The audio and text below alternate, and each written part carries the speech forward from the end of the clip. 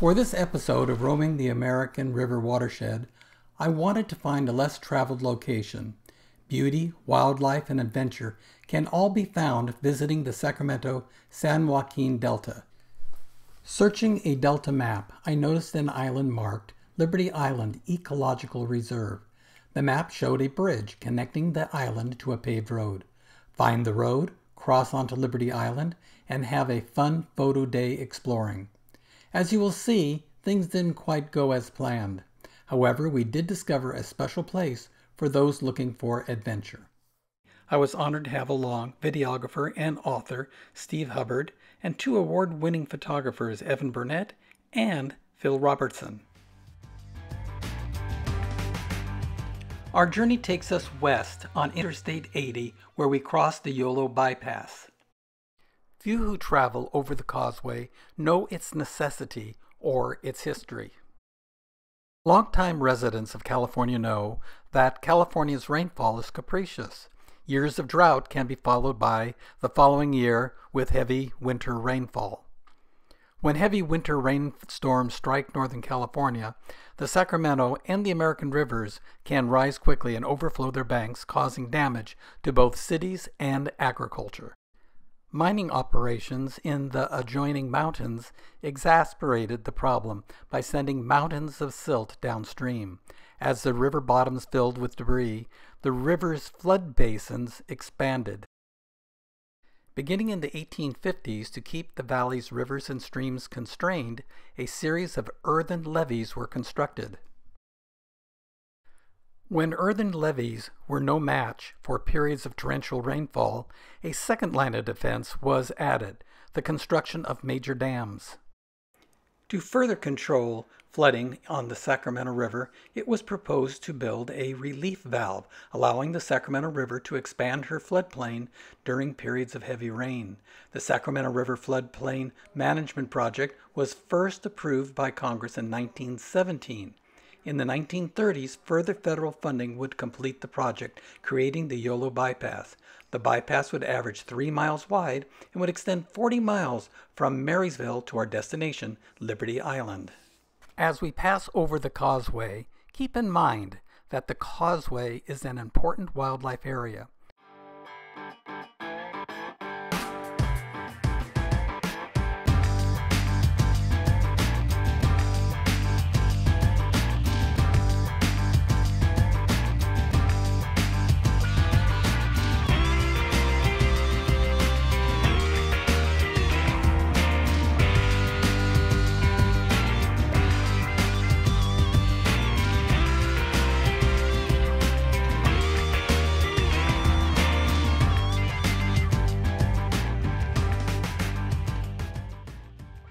Anxious to visit Liberty Island, we pass Chili's Road and take the next exit, Mace, and head south into the Delta. If you connect 3 points, the city of Sacramento, the Carquinez Strait, and the city of Stockton, you form a delta and create a rough idea of the size of the Sacramento-San Joaquin Delta.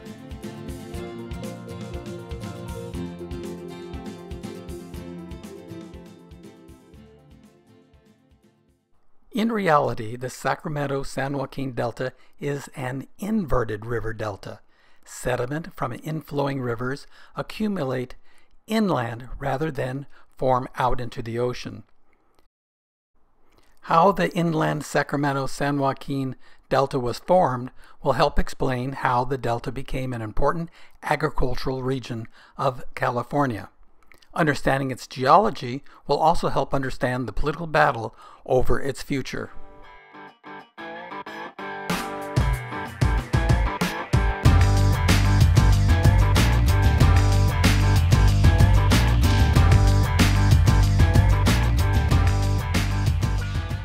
To understand how the inverted delta was created, we will have to travel far back in geologic time. For millions of years, the Pacific continental plate pushed against the North American plate in a process known as subduction. Over millions of years, the force of the Pacific plate would lift and create 400 miles of the California coastal mountains. From 758,000 to 665,000 years ago, rivers flowing from the eastern slopes of the Coastal Range, the Cascade Range, or the Sierra Nevada would eventually be blocked from draining into the Pacific Ocean. With no outlet, like a bathtub, the Central Valley became a massive lake. At its height, Lake Clyde, as geologists called it, measured 600 miles long and may have reached 1,000 feet deep. 600,000 years ago, a sudden breach in the coastal mountains occurred. Water in Lake Clyde began draining westward towards the Pacific Ocean. Today, we know the breach as the Carquinez Strait. As Lake Clyde drained, water behind the breach slowed dropping sediment. The first stage in the birth of an inverted delta had begun.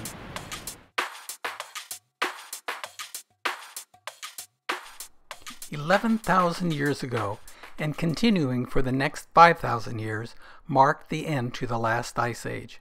With warmer climate, glaciers receding send enormous amounts of sediment down the Sacramento and San Joaquin rivers.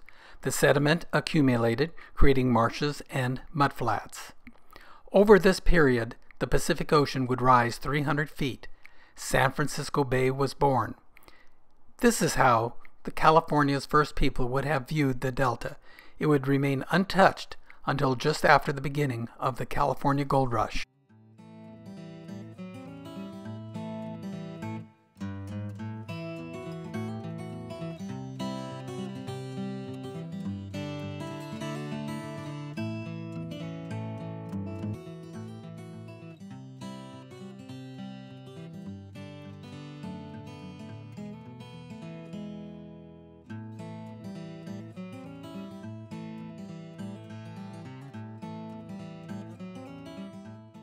The Sacramento-San Joaquin Delta drains 40% of California's land mass. With the discovery of gold, California's population exploded. To feed the new residents, a quick source of food was needed.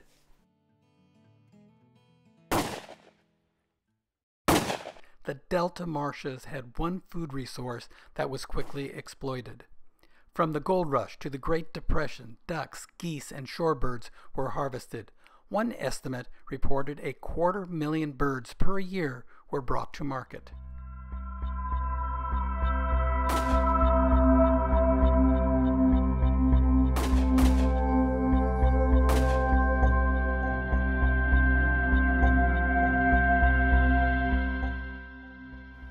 Throughout the marshlands of the Central Valley and the Delta, the Tule elk were hunted to almost extinction. The early settlers disliked the taste of California's native fish. They missed the fish they had consumed on the East Coast. The newly formed California Fish and Game Commission eagerly complied to the public's wishes by introducing exotic fish into the San Francisco Bay and into the Delta.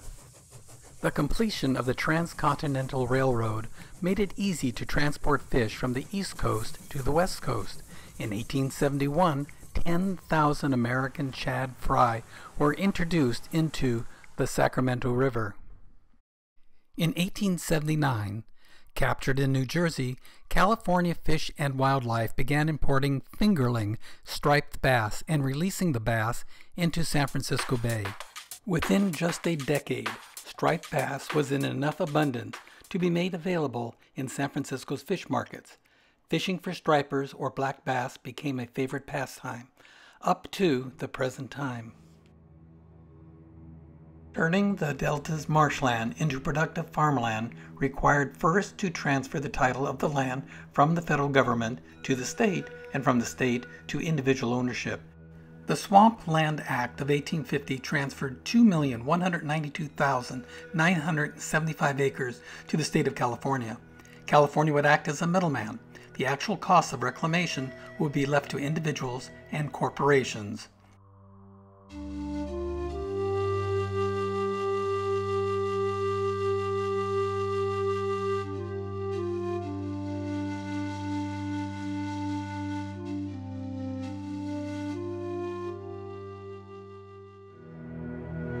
As tules decompose, they mix with the silt of the delta, turning into peat. With little else to work with, dried bricks of peat would be the building blocks of the delta's first levees. Chinese labor was able to cut peat, sod, and stack the sod along the banks, creating a levee. The Sacramento Daily Bee, March 9, 1866. The Tule Lands. Few persons have anything like an adequate idea of the extent and the ultimate value of the Tule lands of this state. The same causes which from the earliest epochs of history down to the present moment have made the delta of the Nile so amazingly productive, have operated here, and whoever this land has been fully reclaimed, its productiveness staggers belief. It is true, but few tracts have been made fit for cultivation, and the cost of reclamation is so great that years must elapse unless greater means are furnished before any considerable portion can be made fit for farming. When Delta land was first offered to the public, there was an effort to restrict transfers to less than 200 acres per person.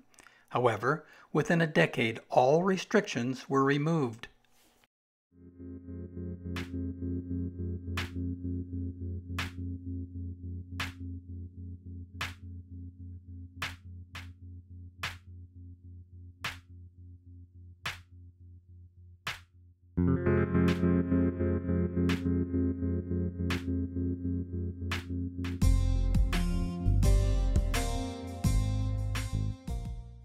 Within 10 years, the sod levees began to fail. To enclose even larger blocks of land, new technologies would be needed. Innovation would come to the rescue. The clam dredge could break through peat and raise large buckets of earth faster than teams of men. New systems of draining water were also developed, as well as one of the greatest of innovations for farming as well as for modern warfare, a tractor able to navigate the delta's soggy soil. Benjamin Holt's Stockton, California's tractor company would grow into today's Caterpillar Tractor Corporation. All Ushijima Kinji wanted to do in life was to enter a Japanese university and study Chinese literature. One prerequisite to enter the university was the ability to speak English. He tried to fake his oral exam but failed miserably. In 1889, undaunted, he boarded a steamship for San Francisco. His goal was to become a houseboy, learn English, and return to his studies. After a year as a houseboy, he changed his name to George Shima, and instead of returning to Japan, left San Francisco for Stockton. In Stockton, he first worked as a day laborer. He soon switched to management, becoming a Japanese labor contractor. He had an itch to own his own land. He started with a small 10-acre plot. He experimented with different row crops, seeing which crop was best suited for the delta's rich soil. Later, with a partner, he purchased 600 acres. He discovered potatoes would thrive in the rich loam of the delta.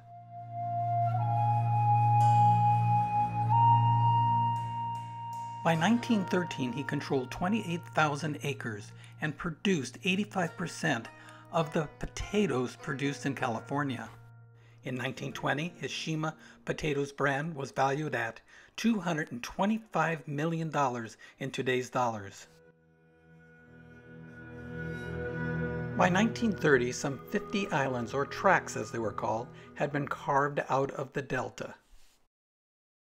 With the financial success of George Shima, as well as with other successful delta investors, Robert Malcolm led a group in a major undertaking. In 1917, they would undertake to enclose with levees 5,000 acres of delta marshland.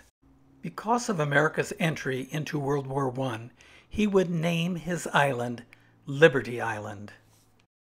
Robert Malcolm sublet a portion of Liberty Island to tenant farmers. The Sacramento Daily News editorial was prophetic. The land was bountiful, producing safflower, sugar, beets, milo, lima beans, tomatoes, wheat, barley, asparagus, cucumbers, celery, peas, and potatoes.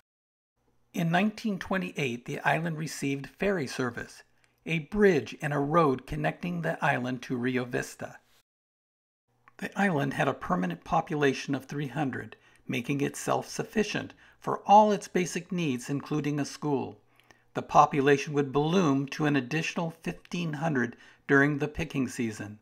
In 1949, a labor camp was constructed.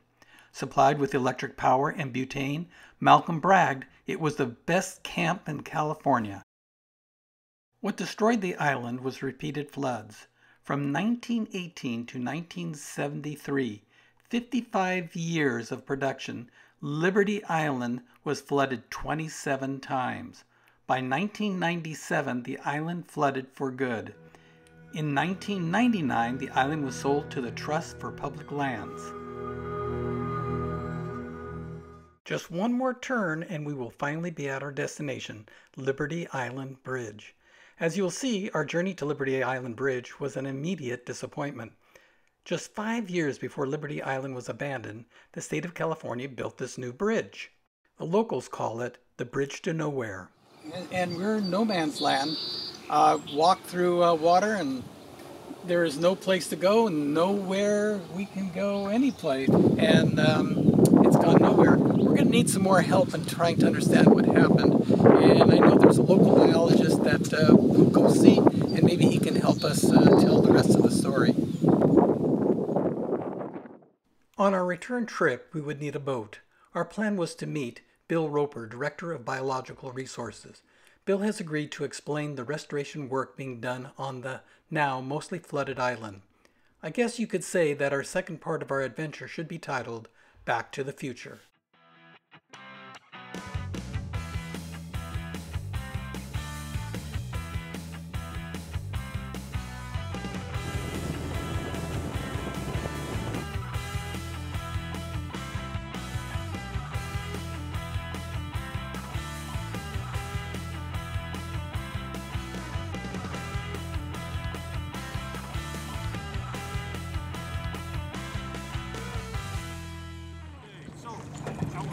About this area here, that's the Yolo Bypass up there? Yes, it's north and south. This is the very south end of the Yolo Bypass. And I think you were saying that these levees, your company, American Pacific and Wildlands Inc., they're going to clear this out, huh? Yeah, the next phase of the project would be to lower all these east-west levees that are perpendicular to the flow of the bypass. Okay.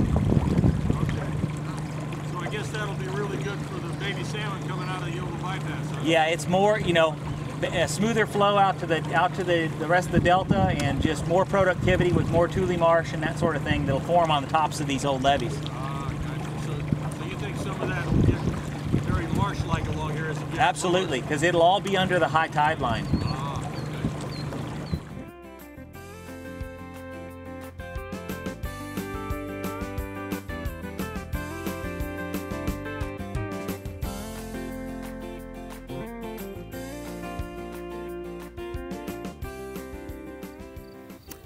Introduce yourself, Bill. My name is Bill Roper. I work for Wildlands. We're a company based out of Rockland, California, specializing in mitigation projects of all kinds, for wetland mitigation, for species, you name it, up and down the West Coast. And where am I? You're standing on the Liberty Island Conservation Bank at the very kind of north end of the delta here, in the bottom end of the Yolo Bypass. Okay, so the Yolo Bypass, now we go over it in Sacramento when we take the I-80. And how does it affect this area here? When we get floods up in the Sacramento area and the water's coming down, what happens here? Well, this area that we'd be standing under, even this year, probably went under 7 or 8 feet of water. It's just part of that bypass system. We represent the very bottom end of this, and everything from where we're at and south of us and to the west is all part of the delta, all part of the San Joaquin Delta. Okay, now Liberty Island began in about 1917. They started building dikes. In about 1918, 1919, they had enclosed this whole area. About how big is this island when it was at its height? Oh, you're catching me off. It's thousands of acres, and I do not remember the exact number. Several square miles. Square miles, so it is quite huge. And they were growing row crops out here. That's right. And they grew the row crops out to, when did it completely give way? Well, they had periodic levee failures, I think, for several years off and on. The way I understand it, when they finally quit repairing levees was during a very wet winter of '97. which was pretty much the end. They kind of threw their hands up and everybody pulled off whatever they could, and that's the kind of, it's been history since that point. Okay, so everything went underwater, and as I noticed when we came in, those are huge areas of water. And how deep was it? Oh, right now it's probably, you know, it's depending on the tide, because you know, we have about 4 foot of tide swing. Let's just say it averages 7-8 feet deep across 7-8 feet deep. And okay, so now I am a salmon. And are the salmon coming up through this area, or are they finding their way up the Yolo Bypass? Not so much up, I think, is coming down. You know, a lot of what's in the Yolo Bypass and a lot of what gets trapped in the Yolo Bypass are the tiny smolt. Okay, so smolt gets caught there. Are they, now we've heard stories about getting trapped and dying. That's right. So is there ways that, are you out here helping create pathways for them to exit to the Pacific? Well, in this case, before we built this, this particular field was actually above high tide. But it had, because the levee is perpendicular to bypass flows, the water would flow over into this field. And there's actually 3 or 4 ponds that used to be in here that we've since connected to the delta and to the tides, that would actually, salmon would get in them seeking refuge out of the current, and as the water would drop, would be trapped. And opening all this up actually brought them back. So those ponds still exist out here. They're just part of our greater channel structure on this end of the island. And so now it's all accessible to them. Even where we're standing, which really only goes underwater on a bypass flow, becomes this kind of high water refugia for the tiny smolt. We thank Bill for taking his time as he headed back to his office. Robert Malcolm passed away in 1951. I'm sure he would not be happy that his life's work had been returned to what it once was. On Liberty Island, the tules will once again flourish. From the air, the tules will capture carbon dioxide. When they die, their stems will mix with the silt in the delta's waters. New mounds of peat will grow. For our native smelt and fingerling salmon, new hiding places will be created. We noticed palm trees standing like sentinels, marking where homes once stood. Other islands have also been lost to rising seas and failing levees. Delta levees are always susceptible to failure. Just a few miles west of the delta, a series of active earthquake faults could at any time liquefy the delta's levee system, flooding more islands. The brackish waters of the delta are coveted by both the San Joaquin Valley farmers and even further south by Southern California. Feeding farms in the San Joaquin Valley, huge pumps near Tracy lift delta waters into the Delta Mendoza Canal.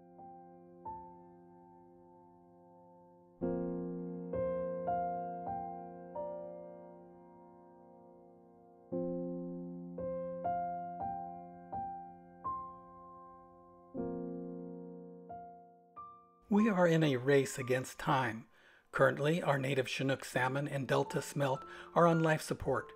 Will California's recovery plans be sufficient to preserve our Delta's wildlife habitat and also save its bountiful agricultural lands? Visiting the Delta takes you back in time. There is the historic Chinese town of Locke, fascinating bridges to cross, ferries, restaurants, and wineries to explore, or just kick back, fish, and explore the miles of Delta waterways.